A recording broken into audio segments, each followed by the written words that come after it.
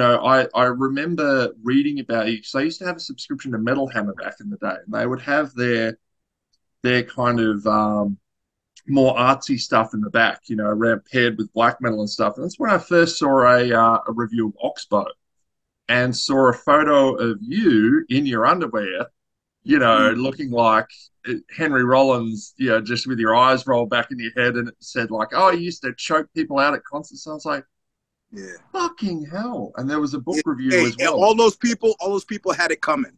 100%. Fuck them. Yeah. Yeah. Audiences, yeah, man. Audiences require punishment. Well, Uh, well, listen, I wouldn't throw a lit cigarette at a guy like me, but somehow somebody thought it'll be funny if I throw a lit cigarette at him. And it was funny. Just a different kind of funny. So yeah, because it's funny. I've noticed that going to concerts. I quit drinking about 5 years ago, so I go to concerts now. I realize now that drunk people just annoy the hell out of me, and it yeah, occurs to me that 99% of the time, if anything's ever spoiling my enjoyment of a concert, it's someone in yep, the audience. It's not the band. yep, 100%, 100%. Yeah, and that's the thing. I used to work for many years as a bouncer, so I have my level of I can't tolerate it. I just can't stand it. I can't stand it. So, but I've gotten better. I've gotten better. I've gotten to be like kind of Nina Simone, where if it gets really bad, I always have the option. It's built into our contract of just leaving. I just leave. I can still get paid, yeah, Yeah, and yes, it screws the other people out of a show, but it's not my problem. Where's the club security? Where's it? Somebody has to speak up for the little guy on stage. 100%. And it's like, disappoint some people, assault charge. Which one's easier to manage in the long run? I wonder. Amazingly enough, the police have, well, I've been yanked off the stage a couple of times by police. Once was when we played with King Diamond, and then the other was when we played with the Red Hot Chili Peppers. That was as Whipping Boy. But other than that, I've had very few interactions with the police at our shows, regardless of what I've done. Uh, Strange. I learned a hard lesson the other day. It was because I realized like, man, I know of Oxbow, but I don't know, enough of the band. So I mainlined four of your albums back to back. Your most recent one, and then I started from Fuckfest and worked my way forward. So Oh, Fuckfest, nice. in the Thin Black Duke, and I believe the Narcotic Story. And I Yep. realized it's a bad idea to be listening to your music while trying to do high impact cardio because I'm used to Yeah. metal music and instead I've just got your tortured wailing in my. Yeah, I would say in one sitting, that's kind of a way to guarantee that you probably kill yourself. Don't You're not supposed to. We've lost a lot of Oxbow listeners. It's so many that I've started to think it's not the music that makes them suicidal. They're suicidal already, and the music seems to go along with that. So I can't take any responsibility for that. Thank goodness. Yeah, it's definitely the soundtrack to, crossing state lines with a bottle of whiskey and a handgun. Which I've done. Amazingly enough, I tell you, when I go on book tours, that's how, it's just you in a car with a bunch of books. And then because it's America, I don't think you should travel anywhere unarmed. So armed. And then, of course, you can't have a container in the car. So the whiskey would have been in the trunk. But it was amusing to once get stopped by the cops in Oklahoma. And I see them in the rearview mirror. They've drawn their guns as they walk up to the car. And they say, taps on the window with the gun. And I roll the window down. And he said, "Can I see your license and registration?" And I say one word. And I say, "Certainly." And they hear me. And, I don't know, your ear's a bit different because of where you're from. But I think they were expecting like 50 Cent. And they heard Obama in the voice. So they put their guns away and they were all relaxed. And they were like, "Oh, you were doing a little bit over the speed. Let me just be careful." I was like, "Oh, I will. Thank you. Thank you." And of course, though, the car was full of guns. I mean, I was like the prime person that should have been stopped. drugs, guns, books, but whatever. They thought it didn't make sense to bother. I mean, I wasn't selling narcotics, so why bother me, man? I'm thinking of Bill. I get reminded of Bill Hicks, and I'm thinking like in certain parts of the United States, they'd be more concerned that you had books in your car than Yeah, guns. It's like, well, looks like we got ourselves a reader. that's right. That's right. That's right. I remember. Yeah, we on touring in the old days with Whipping Boy. We stayed with a guy who was a fourth grade teacher, and our guitar player at the time was also a teacher. And he's like, "But you're a teacher in California, right?" He goes, "Yeah." He goes, "So you teaching that? You teaching that the evolution stuff?" And my guitar player goes, "Yeah, sometimes." I mean, come on, man. Unbelievable. Okay, evolution. I, it's funny. You mentioned in the opening of your book that people, you haven't really. I don't know if this is the right way to phrase it, but you haven't really cared a lot about your race, and you found it annoying when people tried to make assumptions about your life and about how you see the world. Mm-hmm. As a black man, is America just obsessed with race? Like, Yeah, America is obsessed with race into an unhealthy degree, and I think it's because America has never had any race reckoning, right? Like in a place like Germany, for example, where they've aggressively denazified post World War II. I don't know that Germans are any more enlightened than Well, I guess I would have to say probably a little bit more than they were in 1943, but they addressed it. But the Civil War ended in America. And that's not that long ago. Like I have relatives who, like my great great grandmother was still alive when I was born, and her father had been a sharecropper, previously a slave. So this is not remote in the American memory. 1865, and they just never dealt with it, man. And and the Southern states, and I'm not going to do the typical Northerner thing because I'm from New York, but the Southern states have a completely different relationship to the the the non-Southern states still to this day.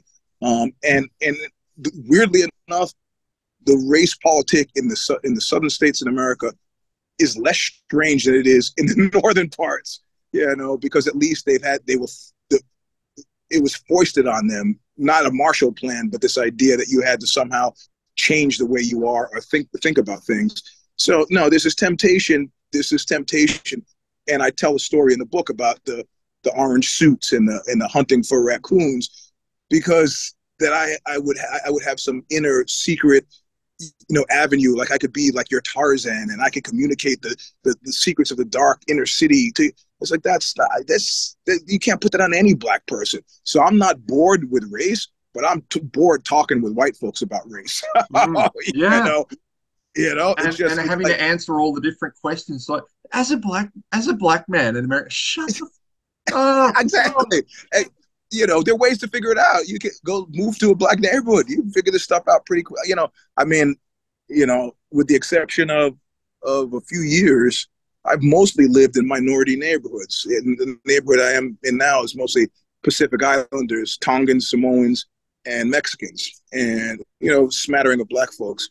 But you can. I've always had friends in those neighborhoods who were like white dudes who lived in the same neighborhoods as I did, and they were just much more relaxed about race. Mm, But America ghettoizes itself. So the neighborhood where I'm sitting in now, we have Brazilians, we have Indians, we have some Polish people next door. I mean, that's not where I'm living right now, where I used to live. But it takes a special. I mean, California's strange too because everybody's in their cars.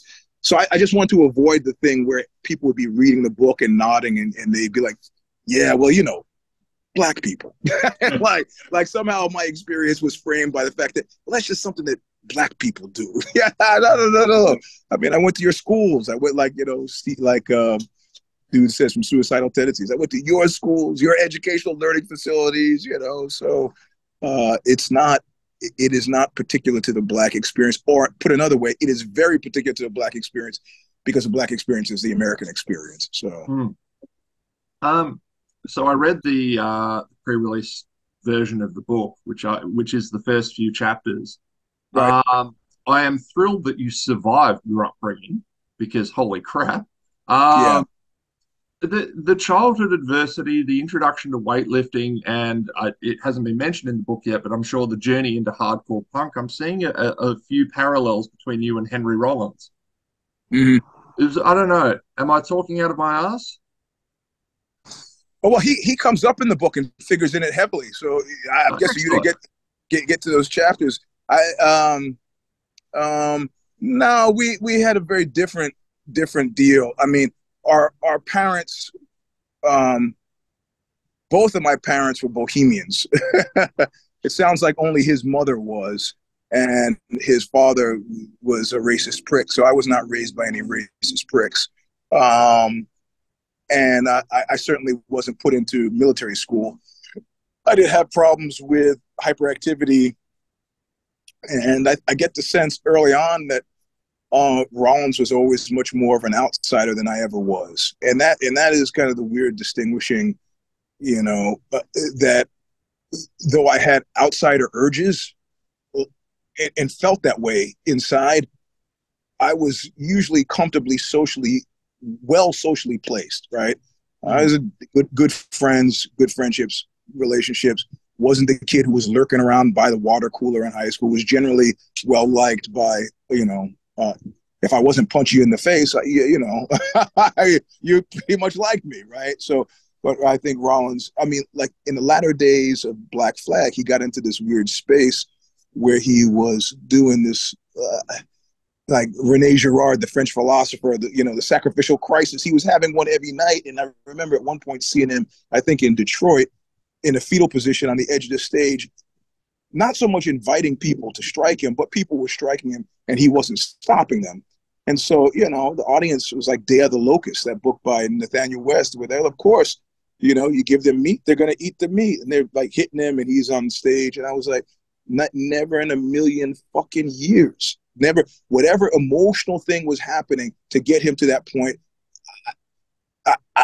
it never happened to me. Yeah, Never. yeah. And I mean, indeed, I talk about that in the book, where my bouts of suicidal ideation, until somebody set me right, and then I was like, yeah, there are many more people who deserve to die than me, and maybe I should get about that. My suicidal ideation became homicidal ideation, right? So, Like I said, I haven't got to that part of the book yet because we only got the first few chapters. But yeah. I remember reading that was Fuckfest originally a suicide note? Yeah, it was. Wow. And it goes to show you, I mean, your thinking is so addled at that point, where you're like, yeah, I'm gonna sit. They're gonna hear this, and they're gonna fucking know. They're gonna know, man. They're gonna get it. Of course, I know that it's even beyond getting it. You have to care to get something. So Yeah. that nobody would have cared to get it, right? So the people I was wanting to send the message to would have just been like, "What? Eugene's dead. Ah, that's too bad. Hey, what's for dinner?" What?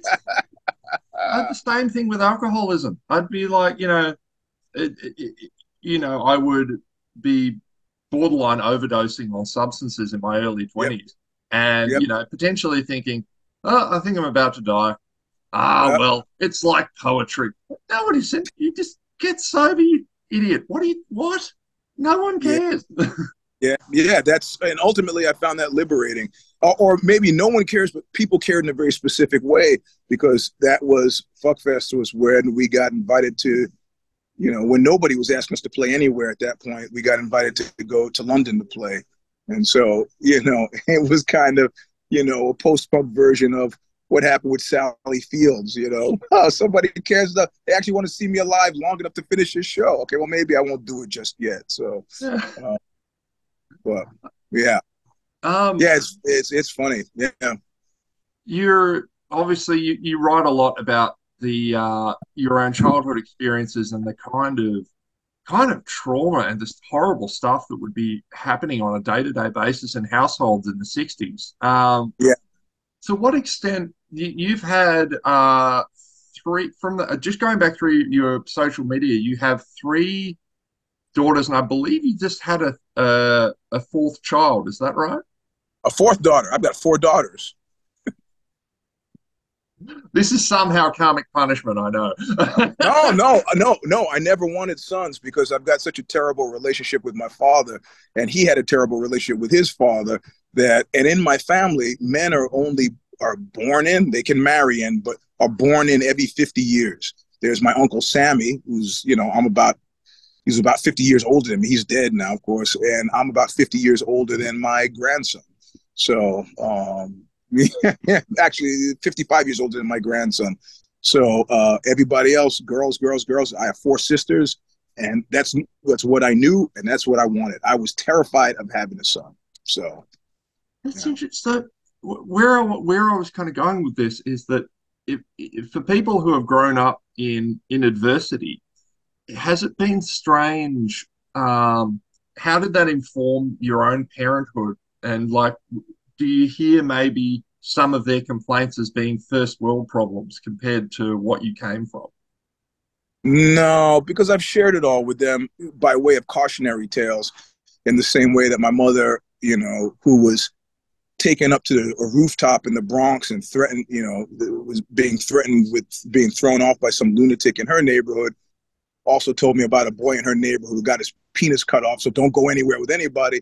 I employed a lot of that stuff by way of teachable moments and cautionary tales. And they all got it. But I, the most elemental, and all my kids had to do as a condition of their birth, martial arts from the age of 3 on, and not the bullshit martial arts, right? Like the ones where it's theoretical, like, okay, you do this punch and then they're gonna fall and then you could jump on their head. And no, no, no, no. It was gonna be Muay Thai. It's gonna be grappling, wrestling and Brazilian Jiu-Jitsu thing, or judo, hip, stuff that you really practice and do.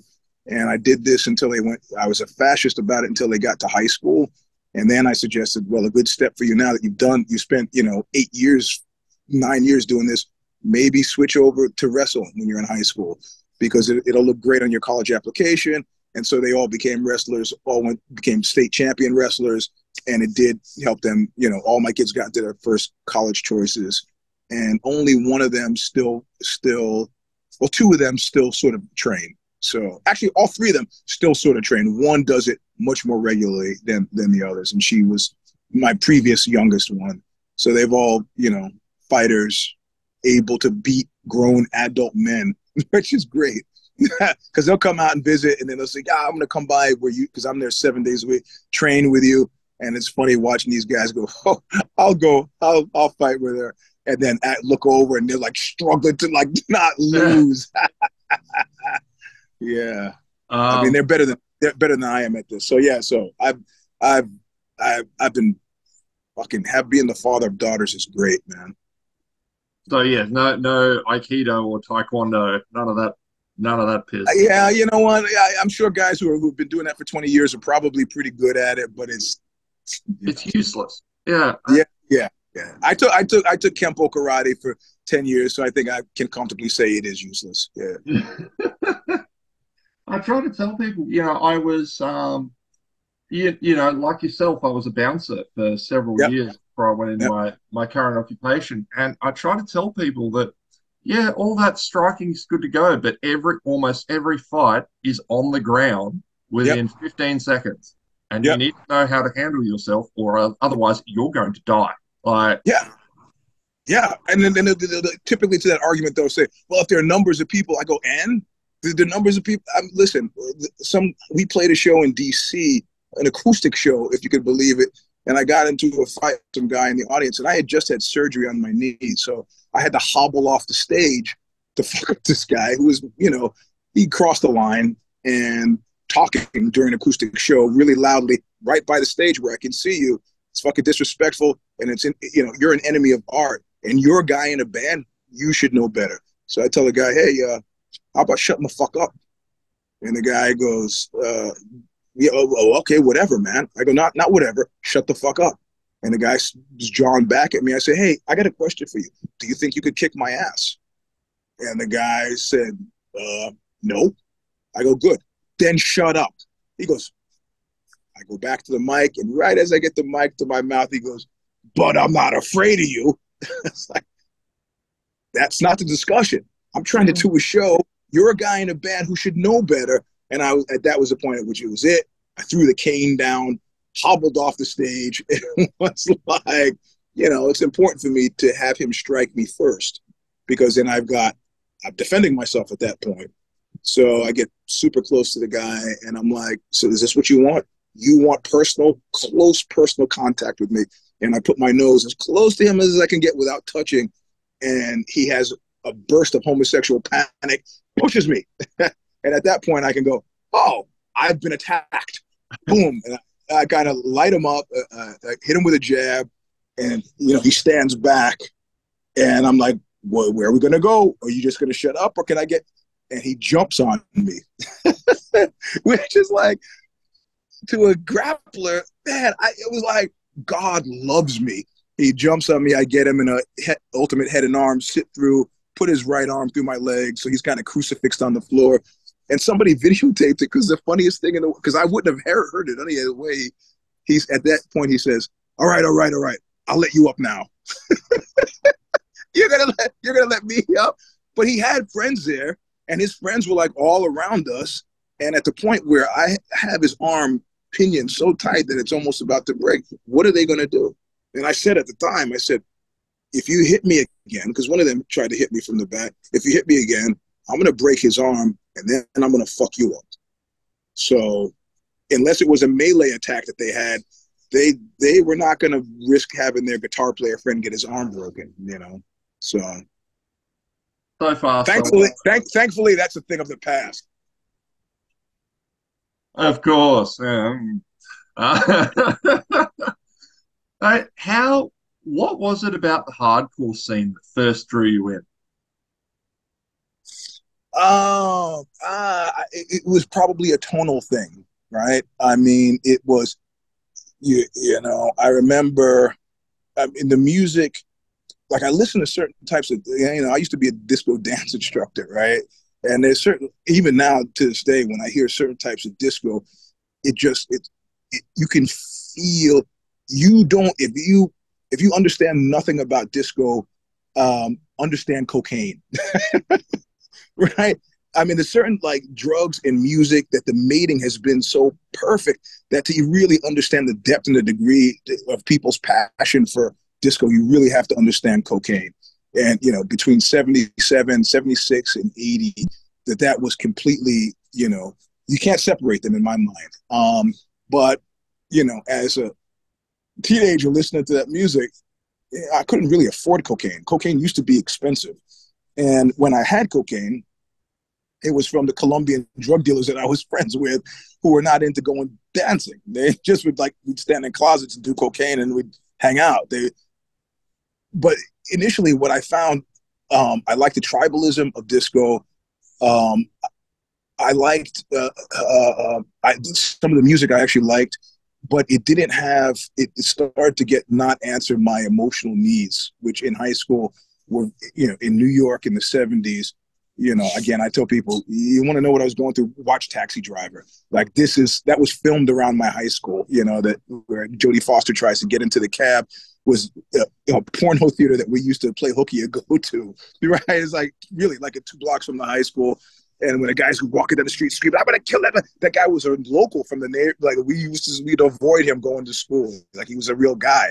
So, but hardcore, when it hit, they were making the same papers, the gossip papers that all the stupid shit that was happening at Studio 54 was making, but it had an edge, like you saw the Ramones and these guys are carrying knives, and it seemed to be like a dangerous place to be. And I've always gravitated toward, the first time after the wall fell in Germany, I was on some business trip there, and I stayed in the company. It was Apple I was working at, put me up in a nice hotel, and some guy came and said, yeah, it's a good hotel, but I need to tell you, you shouldn't walk east. It's kind of back where the wall was, East Germany. It's really rough. You don't want any trouble. And I was like, all right, okay. He leaves. I leave the hotel. I walk east because it just. And so that's pretty much kind of a corollary for what happened. I was reading about, Sid Vicious stabbing Nancy Spungen and James Chance attacking the audience. And it was just, it was a wildness that was resonating with stuff inside of me. And that's how I found it. And now I listen to that music now, and the music that I was first listening to then, and it's so fucking tame. It's like Eddie and the Hot Rods. It's just like rock and roll, Early Ramones is rock and roll, but then it was like dangerous. It's crazy to think too, isn't it? Like, I'm a full-blown metalhead, and it's hilarious to me. Like the first time I finally heard Judas Priest, and the way I'd heard people talking about this for decades, like, oh, I was expecting something really intense, and I hear it's just really kind of tame, kind of rock and roll. I'm like, this was dangerous. Yeah. Well, with them, coming out on stage in a motorcycle, some of that shit really was like when I saw the Plasmatics for the first time and Wendy O. Williams came out with a shotgun, they didn't get any permits for that, man. They were like, and that hasn't really caught on. The only other people who use shotguns on stage that I know have been the Butthole Surfers.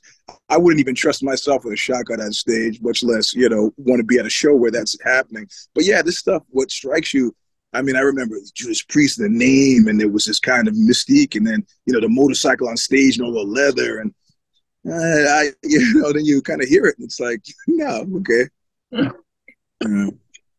I did find it kind of hilarious, though, that he was such Rob Halford was such a trendsetter, and all these tough macho men saw him wearing leather, and so they started wearing leather and had no idea that he was ripping from the leather queen scene because he was gay.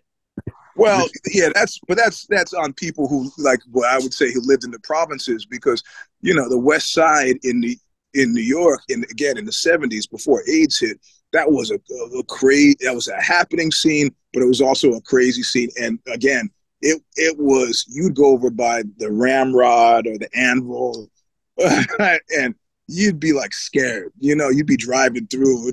I remember I was walking through, and I was across the street, so my vantage point, I could see like either end of these triangles, and I see a pickup truck driving toward me.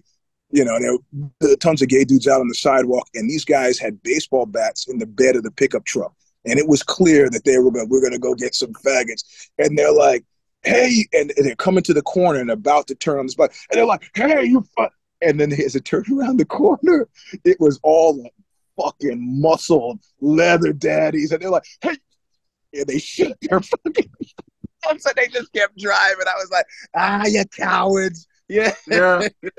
I mean, you lose that fight, man. You're losing more than the fight, if you know what I mean. Those guys were fucking scary, bro. Yeah, man. The last club I bounced at before I left security was one of the oldest gay bars in Melbourne. Yeah. And I'm hanging out with some guys who were, like hardcore. These guys are in their 50s. They had to deal with AIDS, the AIDS crisis, and these guys had to defend themselves from what was called poofter bashing. In the in the 80s in Australia, that was a fucking national sport, and it's like these are hardcore people.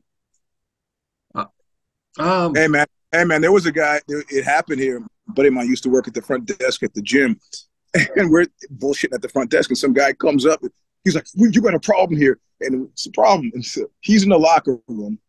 And he's kind of a tough street kid, and he's changing. And there's another guy in the locker room who was looking at him.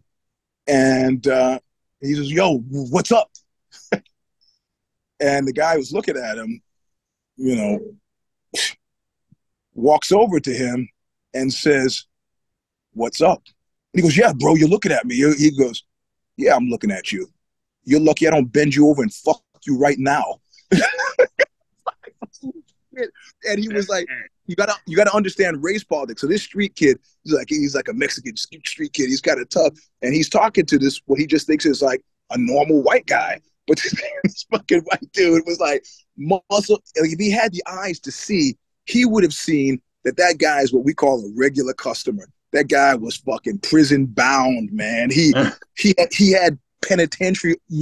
I saw him after he came out of the locker room, and my friend who was working the front desk was really unsympathetic as he should have been. He was like, "Oh, you want me to talk to him?" Because no, no, no, talk to him. There he is now. I gotta go. And then the guy leaves, and so we see the guy. It's like, yeah, man, I wouldn't fuck with that guy. Look at him. He looks like he got out of San Quentin yesterday. What, you're gonna try to get tough with him because what, you're Mexican? Fuck no. These guys went through a lot, and give them wide berth. Yeah. There's a leather bar. There's a leather bar that we play up in San Francisco here. Doug Hilsinger, who used to be in that band Bomb, he started working there, and he said, "I'm going to book a rock night." And so we started playing this leather bar, and it was great. Our drummer's wife at one point was sitting at the bar. And all these leather daddies are at the bar, and so I'm on stage, and at first it gets hot, so I take my shirt off. One guy looks up and goes, "I think I've had about enough of this guy." And my drummer's wife was like, "It is a gay bar, right?" And then it was like super hot. So I said, "Fuck it." So I take my pants off, and the guy looks up and he goes, "That's it." And he walks out. It's like, what does it say about us that I'm clearing gay bars? I guess my appeal is very niche. Look, speaking of clearing a bar, you once Yeah. saw G.G. Allen live. Now, this Yeah. guy gets mythologized a bit. I don't know, what was that experience like? It was at Ruthie's Inn, this club up in Oakland, um, which is mostly like a black neighborhood. Wes Robinson was a black guy, the promoter, booked it, and he knew what he was getting into. So Gigi was fucking late, and it was the most masterful thing I've ever seen. He was late, he finally shows up, and everybody was queued up, like queued up. He steps up to the microphone. I think Merle, his guitar player was named Merle, I think. Merle, like, hits one note. Riot. I said, like, what? What note, man? They didn't play a fucking song. It was one note. People start just smashing everything. And not only that, they ran out of the club and they were running down Ashby, I think the street it was, and were breaking store windows. And if I were Gigi, I'd have just been like, my work here is done. Give me my fucking money. I did what I came to do. It was massively crazy. It was pretty perfect. Mate, so what are your plans for the rest of the year, mate? So you've got this book coming out. You've also got a new Oxbow record which has come out. What's the rest of the year looking like for you? It will be relentless. So we do 16 dates, September 1st to September 16th in Europe. Come back, do like New York, Boston, Philly, San Francisco, LA, Arizona, Seattle, and then coincidental to this, I'll be doing book shows as well. So if I have a show in America in the daytime or at nighttime, we'll do a book show in the day. And when we finish kind of playing shows, I think sort of in December, I'm continuing the book tour. And we actually, because of Epicac and their long reach, we actually have people working with promoters in Australia, which it turns out if we go there, then we have to do Australia, New Zealand, and Japan, which we played Japan. We played Japan before. And then in May, I have the fourth record coming out with Buñuel. So then we'll go on tour with that in June. And then Oxbow is working on another record now, a companion to Love's Holiday, which will come out probably that September. And so we'll play shows on that. So it'll be pretty relentless. And then I'm planning on leaving America by the end of next year because I fucking had it with this country. So where would you end up going, you reckon? Spain. I'm having a house built in Spain. Oh, yeah. Nice. Yeah, man. Well, I take my house here from the low income ghetto that I live in here and said, what could I afford and where? And because they have all these like calculators, so you can look at realtor.com and just go from country to country to see what you could afford based on what you have now. And it was like, you mean I can go from where they're running gun battles in front of my house, which there are, I can go from there to an 11,000 square foot fucking plot in Spain? Yeah, it's simple. That's a no brainer, man. So, and I don't know anybody in bands where all the band now lives in the same place anymore. So I'm excited about it. Yeah, obviously, I am saying this as a guy who's just seeing it on the news, but obviously, we get a lot of American politics over here, and it just seems like an absolute shit show. The Yeah, United I have some friends. People talked about leaving when George W. Bush was president. They were full of shit. They didn't leave. I knew only one person who actually left. But now people have gotten more serious. And friends of mine in doing music, I call him in L.A. He's like, I'm not in L.A. now. Where are you? Berlin. Moved. I go, what? He goes, yeah, I want to stay ahead of disaster this time. So people are not fucking around. They're moving. And then, another weird phenomenon where I'm on tour with Buñuel in October of last year, and I kept running into guys, American guys that I knew from the hardcore scene. And I'm like, what the fuck are you doing here? He's like, hey man, I can't afford to get old in America. I was like, he goes, yeah, all I have to do to get old here is speak the language. The healthcare thing is a big problem, and I had surgery done on my ankle, because I've been doing running hills with bags of gravel to get in shape for this fucking fighting shit that I do. And so my Achilles tendon was getting detached. So they had to go in, and I didn't think anything of it because I've got insurance, but they also send you a breakdown of the cost. That surgery, pretty minor surgery on my ankle. I was off my feet for 10 days. Cost $130,000, man. The surgery itself lasted an hour. Mm-hmm. It's like if I didn't have insurance, fuck you. And that's not a way to get old in America. So I met 4 guys from the hardcore scene. Like 2 were in Italy and then 2 were in France. They were just like, blew the clam bake, man. We're not staying. Gotta go. And so I'm largely in the same position. I mean, my health is pretty good, knock on wood, but I don't want to go broke in America. Ah. Or alternatively, get shot. Yes, which is often a thing. Yeah, yeah, a lot. And and the weird thing is, I mean, I used to have a federal firearms license for years, so I'm a big Second Amendment guy. I got but I just don't want everybody else to have them. That's somebody said to me, well, how often have you pulled your guns? Like in a situation where you might have needed it. And I was like, because, Spain, they don't want you to have them. So I'm going through this thing. Do I bring them? Do I sneak them in? How do I hide them? And I go one time. And the guy goes, so you feared for your life and pulled your gun? I said, well, I didn't say I feared for my life. They go, so you pulled your gun? Yeah, I pulled a gun. But you didn't fear for your life? No. Well, what did you do when you pulled your gun? I said, I made the guy give me his wallet. He's like, hold on. Well, it's complicated. You robbed it. No. Eugene, honestly, we're about to get kicked off Zoom, so let's just leave the story there.